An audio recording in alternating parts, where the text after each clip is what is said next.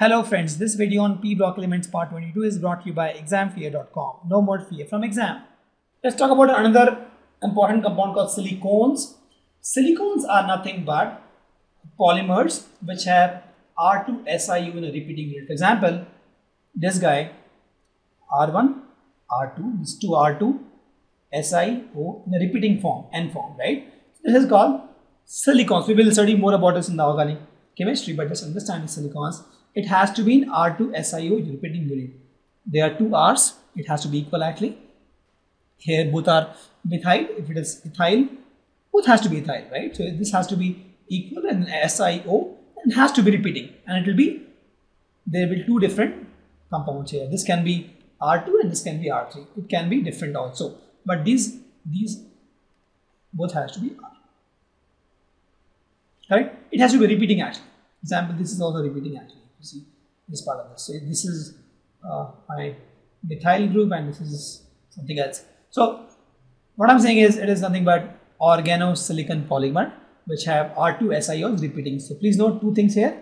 R2SiO group has to be there and it has to be repeating. See the N here? It has to be repeating. Then only it is silicones. Correct? So it is named silicones and why? Because its formula is similar to ketones. Ketones, you know, R2CO. So since the empirical formula is similar to ketones, it is named silicones. Since silicon is important, right, let's try to understand the preparation of silicon. How to prepare silicon. So the starting material for the preparation of silicon is aryl or aryl substitute silicon chloride. It has to be in this fashion. For example, if you put N is equal to 2, it has to be R2SiCl2. If you put N is equal to 1, it has to be RSiCl3. Something of that form. This is what we'll use here, right? So this has to be in this form, right? Whereas R is an alkyl or aryl group. It has to be methyl, ethyl or aryl group. It has to be in this form. That is the starting material. So let's first prepare this starting material. How to prepare this starting material? So you take this CH3Cl, you add silicon. Copper powder is a catalyst at 570 Kelvin, you get this. Example, if you see, this is something which we are looking for, right? This is R2, R is here methyl, R2SiCl2, right? So once I have this one, and this compound name is dimethyl dichloride silicane or dichlorosilicane, dimethyl dichlorosilicane. So once you get this, what you do is you do hydrolysis of this. So once we are done with the hydrolysis, then you do condensation polymerization. So we'll learn more about this in the hydrocarbon chapter. If you don't understand this, just think that something like this exists, and we'll understand more about this in the hydrocarbon chapter, and this will in the chain polymer. So the first thing was we have to get this aryl or aryl substituted silicon chloride. This is silicon chloride, right? So I have got this silicon chloride. How I got the silicon chloride? I got this CH3Cl, in that I added silicon. Copper powder was the catalyst, 570 Kelvin. I got this aryl silicon chloride, and this is dimethyl chlorosilicane. And once I have this, what I am doing is I am doing a hydrolysis. So I am doing a hydrolysis. I am adding water molecule and moving this chlorine molecule. So what I am getting is, instead of chlorine, I am getting now OH, right? Because I am doing hydrolysis. Hydrolysis is nothing but you remove the chlorine or any halogens with OH. So I got this. Once I got this, I am doing a condensation polymerization. So if you see, I am doing a condensation polymerization and I get this. So this is the process of getting silicones. Silicones, as I told, has to be in this form, R2SiO in a chain group, in a what you call multiple of this has to be there with some RR here. Correct? So to get this, the starting material is my aryl or alkyl silicon chlorides, right? Just to get that, first I am doing is I am getting CH3Cl, right? This is methyl chloride.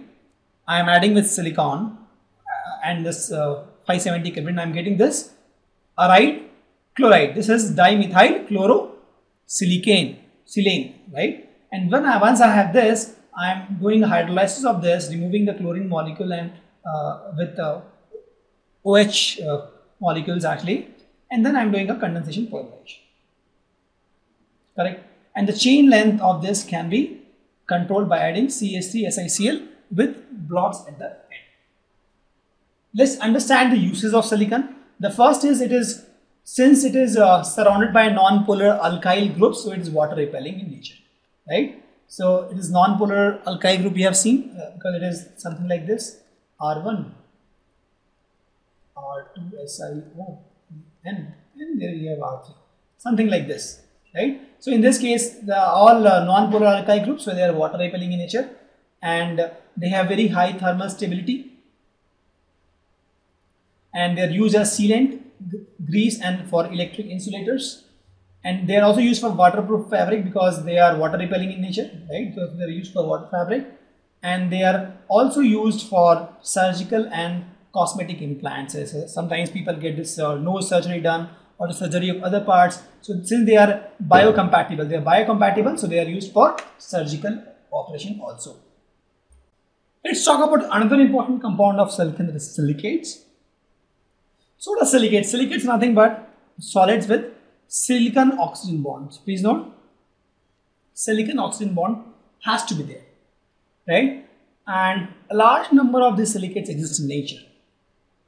Example: feldspar, zeolite, mica, asbestos. We'll discuss more about zeolites in the next slide, right? So if you see, the basic structural unit is SiO4 4-. So if you see, all this oxygen has negative charge. So the whole thing has -4 charge because there are 4 oxygen, and this is the shape in the tetrahedron fashion. The most important man-made silicates are the glass and the cement. They are the man-made silicates, and these silicates are classified into various shapes actually.